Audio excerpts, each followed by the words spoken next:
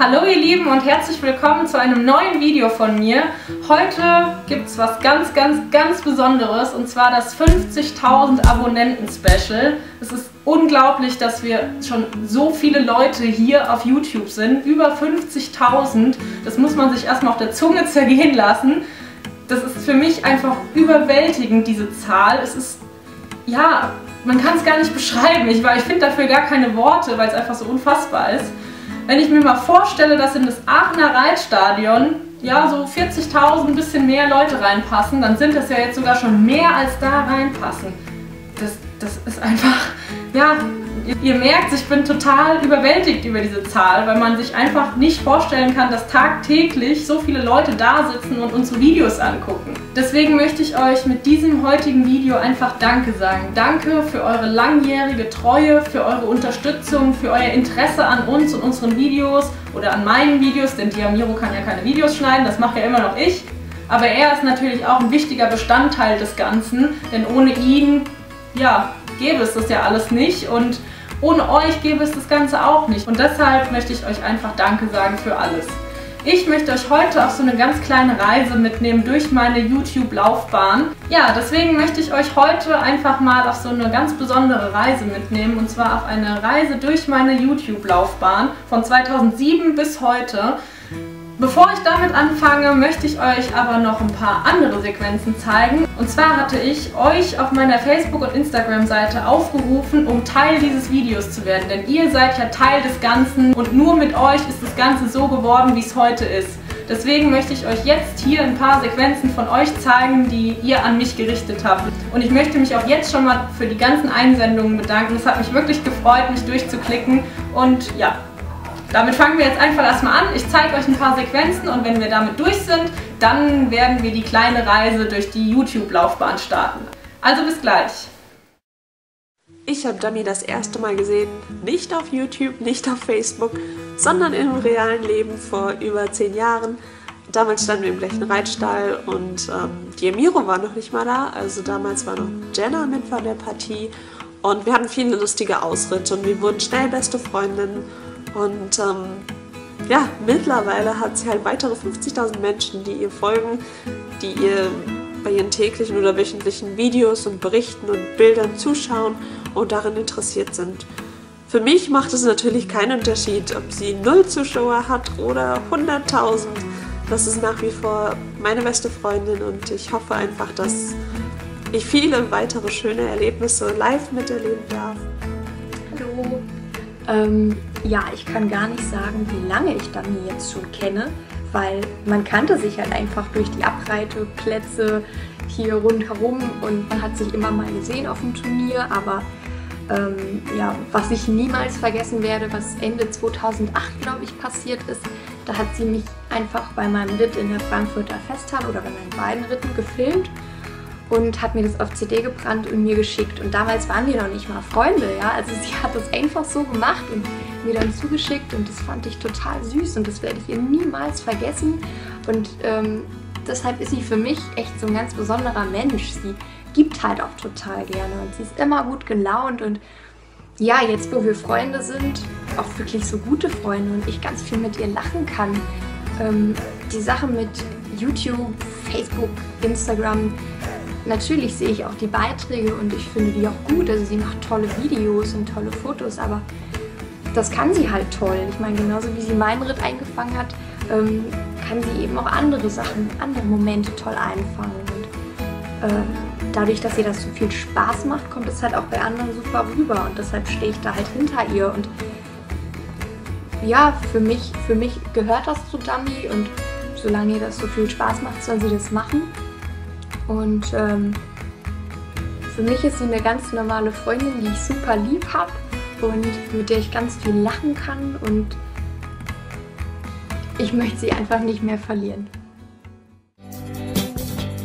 Damiana, wir gratulieren dir und Diamiro recht herzlich zu euren 50.000 Abonnenten. Natürlich sind wir als Diamiros Züchter von Anfang an mit dabei gewesen.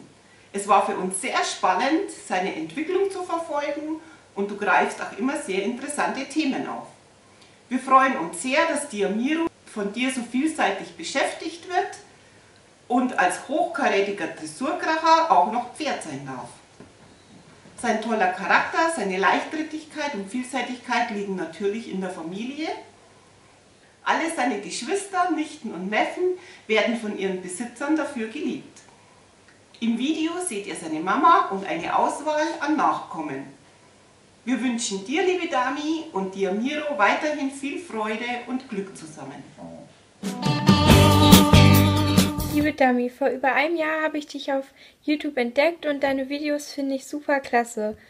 Du und Diamiro seid ein super Team und ich habe euch ganz doll lieb. Liebe Damiana, ich bin Vanessa, bin 13 Jahre alt und gucke seit einem Jahr intensiv deine Videos. Ich bin Zuschauer, weil ich einfach toll finde, wie du und Diamiro zusammen Vertrauen habt und ihr zusammen agiert und so viel Spaß am Reiten habt. Hallo Dami, ich hoffe, du bekommst mein Video auch und ich gucke deine Videos jetzt schon seit ungefähr einem Jahr. Ich gucke sie auch, weil du immer eine Inspiration für mich bist und du und Diamiro seid ein perfektes Traumpaar. Hallo Damiana, mein Name ist Corinna und ich bin 23 Jahre alt. Ich verfolge deinen Kanal seit letztem Jahr im Sommer regelmäßig, schaue mir fast alle Videos von dir an und ja, du bist für mich ein sehr großes Vorbild geworden. Einfach diese Art und Weise, wie du mit deinem Pferd umgehst und ja, ich finde euch einfach nur total faszinierend. Ich hatte das auch so noch nie, dass ich ja, ein reiterliches Vorbild habe, aber das bist du halt für mich geworden. Und ja, ich würde mich auf jeden Fall weiterhin auf spannende Videos freuen und ja, wünsche dir noch alles Gute. Hallo liebe Dami und herzlichen Glückwunsch zu deinen über 50.000 Abos. Der Grund, warum ich deinen Kanal aktiv verfolge, ist einfach deine sympathische Art. Deine Videos sind abwechslungsreich und jedes einzelne ist toll. Und auch Diamiro ist nicht zu vergessen. Er ist wunderhübsch und passt super gut zu dir. Ihr seid ein sehr, sehr tolles Team. Ich freue mich auf deine kommenden Videos und wünsche euch beiden noch ganz viel Glück, Gesundheit und vor allem Spaß zusammen. Hab euch lieb.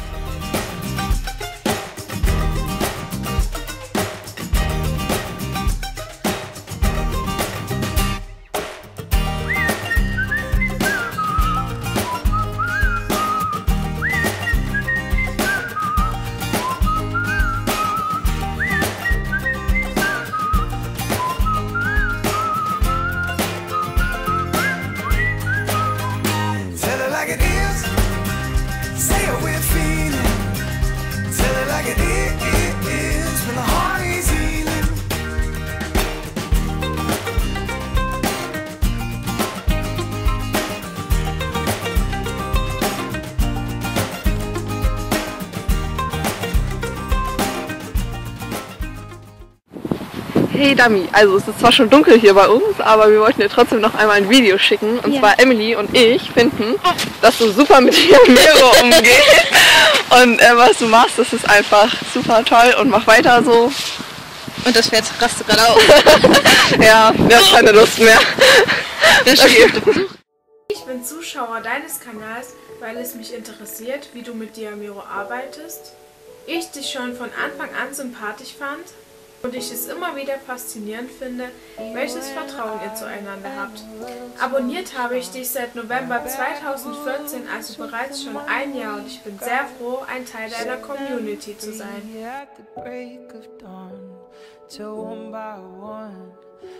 Ich hoffe für euch, dass ihr weiterhin gesund bleibt und noch viele schöne Momente miteinander erleben werdet.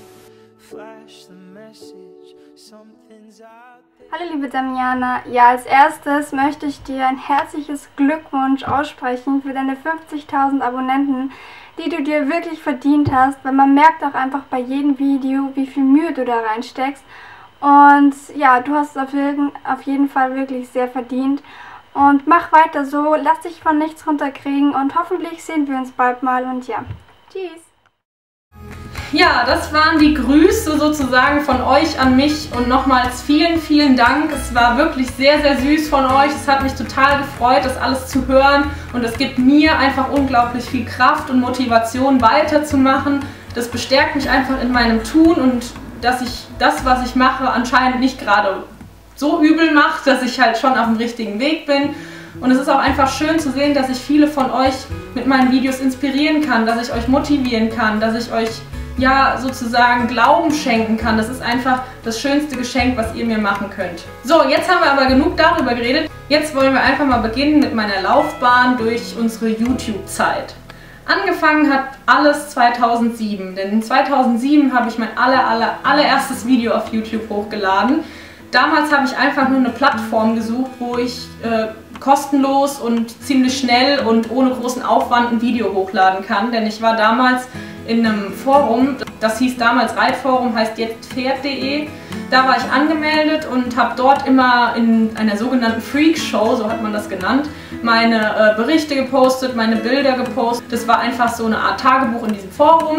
Und da habe ich dann halt einfach immer berichtet von uns und irgendwann kam so dieser Gedanke, man könnte ja halt auch mal Videos mit den anderen teilen, dass man halt nicht nur die Standbilder hat, sondern eben auch mal das bewegte Bild, dass man sich da besser austauschen kann, dass man Kritik sammeln kann, dass man aber auch Anregungen annimmt, dass man sich einfach austauschen kann. Das war so der Grundgedanke von YouTube. Hier im Hintergrund seht ihr jetzt schon das erste Video von mir. Das war damals wirklich einfach nur so eine Dia-Show. Das war das allererste Video, was ich mit meinem damals neuen Programm gemacht habe. Und da habe ich mich einfach so ein bisschen durchprobiert und da ist halt eben dieses Video entstanden. Ist jetzt heutzutage nichts mehr Besonderes, aber mir bedeutet das Video einfach was, weil es halt einfach das allererste war, was ich bearbeitet habe und das allererste, was ich hochgeladen habe.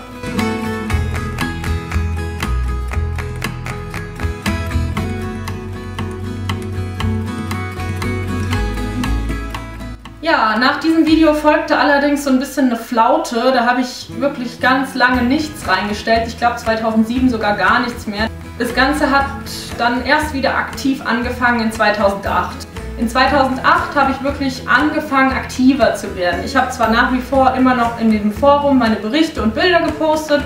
Die Bilder waren auch immer noch so ein bisschen, das hat halt so ein bisschen überwogen. Aber es kamen dann immer mehr Videos dazu. Ich habe Trainingsvideos hochgeladen, ich habe auch Videos von Turnierprüfungen hochgeladen, einfach um diesen Austausch untereinander ein bisschen zu fördern. Das hat mir auch unheimlich viel gebracht, sich mit anderen Pferde- und Reitbegeisterten auszutauschen. Ich habe in der Zeit auch viel gelernt und ich fand es einfach super toll und es hat mir Spaß gemacht. Und das war, wie gesagt, die Basis meiner anfänglichen YouTube-Karriere.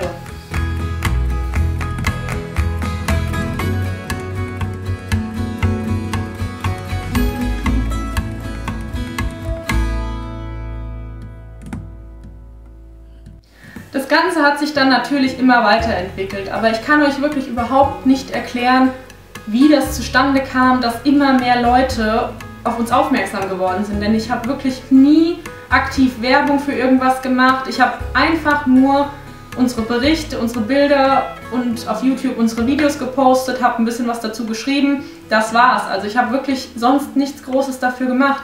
Diese Sache oder diese Community, die hat sich einfach im Laufe der Zeit und im Laufe der vielen Jahre so entwickelt und aufgebaut. Mit der Zeit wurde man dann natürlich auch besser. Man hat sich ein bisschen mehr mit seinem Videoprogramm auseinandergesetzt, hat versucht, ein paar interessantere Videos zu schneiden, hat versucht, das Ganze abwechslungsreicher zu machen und einfach so zu gestalten, dass die Leute aufmerksam da bleiben und sich das Ganze halt anschauen. Man hat versucht, alle in seinen Bann zu ziehen, sage ich jetzt einfach mal. Und so hat sich das Ganze dann in dem Laufe der Jahre halt immer weiter entwickelt. Und natürlich hat man sich selbst auch reiterlich dann entwickelt. Und das ist unheimlich schön zu sehen, für mich jetzt auch, wenn ich mir Videos von damals anschaue und Videos von heute. Dass man halt einfach diese Fortschritte sehen kann. Und natürlich kann man diese Fortschritte auch nur für sich behalten, ohne dass man die in der Öffentlichkeit zeigt. Aber für mich ist es einfach schon immer so gewesen. Ich habe damals angefangen und habe halt immer weitergemacht. Und deswegen ist es für mich heutzutage ein sehr großer Bestandteil sogar, das Ganze mit der Öffentlichkeit zu teilen. Für manche mag es das nicht sein und für manche mag es vielleicht auch total unverständlich sein, aber für mich ist es mittlerweile sogar fast das Normalste von der Welt geworden, wenn ich ein Video habe, das hochzuladen. Also das ist wie so in Fleisch und Blut übergegangen, das mit euch zu teilen. Und es macht mir auch nach wie vor Spaß, denn sonst würde ich das ja nicht mehr machen, ist ja irgendwo auch klar. Und so hat sich das Ganze dann, wie gesagt, immer mehr entwickelt über die Jahre. Zwischenzeitlich hatte ich auch immer mal verschiedene Homepages, die sind aber immer wieder eingeschlafen, weil ich einfach keine Zeit hatte, weil es zu zeitaufwendig war, so eine Homepage zu unterhalten. Deswegen sind die dann immer wieder verschwunden. Irgendwann wurde mir sogar das Reitforum leider ein bisschen zu kompliziert und zu unübersichtlich, sodass ich für mich irgendwann einfach entschieden habe, ich könnte ja mal versuchen, einfach eine Facebook-Seite RPZ Diamiro zu gründen. Da kann man dann halt auch einfach von unterwegs aus immer mal wieder ein Bild posten oder die Leute auf dem Laufenden halten. Am Anfang hat das Ganze auch nicht so viel Zuspruch gehabt, weil viele einfach noch so, ja gerade die Leute, die aus dem Forum kamen, halt einfach irgendwie gedacht haben, jetzt gehen alle zu Facebook und ne.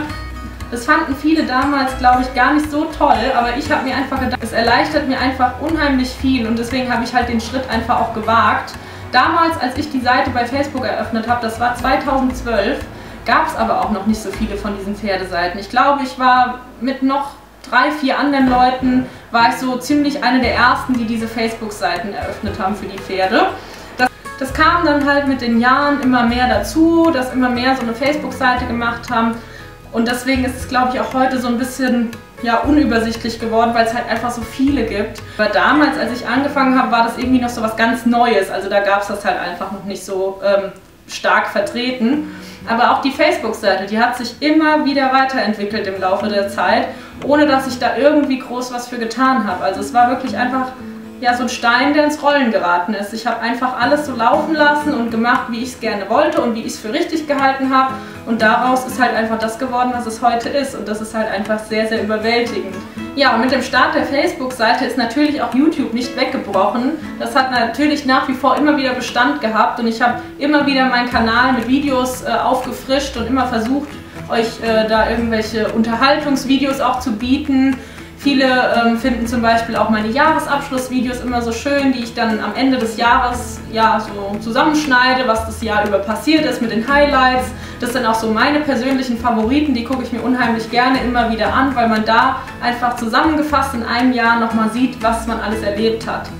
Und das sind die Videos, die auf meinem ersten Kanal immer auch weiterhin noch hochgeladen werden, diese Musikvideos auf meinem Kanal Damiana Konka und auf meinem Vlogging-Kanal, der Damis Vlogs, der kam ja erst im Jahr 2014, also Anfang 2014, der ist dann auch jetzt, ja, im Januar schon wieder 2 Jahre alt, also da habe ich einfach probiert, das Ganze noch ein bisschen weiterzuentwickeln. Ich habe halt einfach gedacht, man könnte sich den alten Kanal so als Bearbeitungskanal beibehalten und den anderen Kanal nimmt man halt einfach für alles andere und da wusste ich am Anfang auch noch gar nicht, wo das Ganze so hinführt. Ich habe mir da eigentlich gar keine Gedanken gemacht, ich habe einfach gedacht, man fängt einfach mal damit an und guckt mal, wo das Ganze so hinführt. Mittlerweile zeige ich euch da ja Follow Me Arounds, ich zeige euch Produkttests, ich nehme euch mit auf Veranstaltungen. Also es ist wirklich ein sehr, sehr bunter Mix aus allem und ich glaube auch, dass das ist, was ja, die meisten einfach interessiert, dass man wie so einen kleinen Einblick in unser reiterliches Leben bekommt oder in mein reiterliches Leben.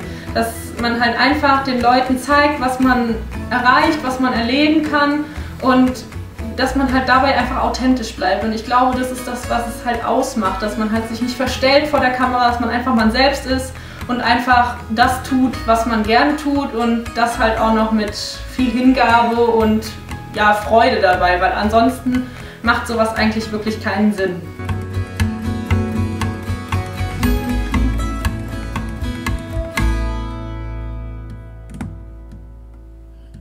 Ja, mittlerweile hat das meistgesehene Video von mir auf YouTube auf meinem ersten Kanal über 500.000 Aufrufe, was einfach eine unfassbare Zahl ist, dass meine Videos immer wieder angeguckt werden. Die nächsten Videos befinden sich so in einem Kaliber zwischen 200.000 und 300.000 Aufrufe. Ich habe auch ein paar, die 100.000 Aufrufe haben. Also ich habe schon wirklich so ein paar, die über die 100.000 drüber gehen. Und das ist halt einfach wirklich Wahnsinn. Also total, ja, überwältigend einfach. Ich kann das Wort nur immer wieder sagen und dann lohnt sich die ganze Mühe ja auch. Und dann merkt man, dass sich die Arbeit auszahlt. Und das ist halt einfach ein unheimliches Glücksgefühl, wenn man seine Arbeit quasi bestätigt bekommt, dass das, was man tut, den anderen gefällt. Und das ist das, was es für mich auch hauptsächlich ausmacht, euch diese Videos zu zeigen. Einfach um euch zu motivieren, um euch zu zeigen, was man als Otto-Normalreiter erreichen kann.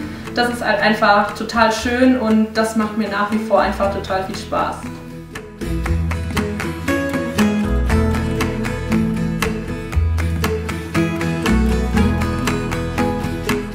Ja, meine Lieben, ich glaube, wir sind dann auch schon durch mit dem Video. Ich hoffe, ihr konntet so einen kleinen Einblick in meine YouTube-Laufbahn dadurch erhalten. Wie gesagt, ich habe es im Video öfter betont, ich weiß wirklich nicht genau, wie das Ganze so ins Rollen gekommen ist. Es ist einfach passiert. Ich habe einfach das getan, was ich schon die ganzen Jahre über immer getan habe und das einfach weitergeführt. Und das Ganze hat sich dann halt einfach wie so ein Lauffeuer entwickelt. Ja, ich bin gespannt, wie das Ganze noch so weitergeht und wer uns in Zukunft noch so finden wird und ja, und wie groß die Community noch werden kann. Ich bin wirklich gespannt und ich hoffe, ich kann euch in Zukunft auch weiterhin spannende Videos und interessante Themen bieten. Ihr könnt mir auch gerne einfach mal in die Infobox schreiben, was ihr gerne so sehen wollt. Das ist auch immer eine schöne Inspiration von euch, zu hören, was euch interessiert. Und ja, deswegen würde ich sagen, das war's mit dem Abonnenten-Special. Nochmals vielen, vielen Dank an eure Unterstützung, auch bezüglich der Videoeinsendungen. Ja, ich würde sagen, jetzt ist es aber wirklich genug. Ich habe genug geredet, mein Mund ist fusselig und es reicht jetzt. Und wir sehen uns im nächsten Video und bis dann!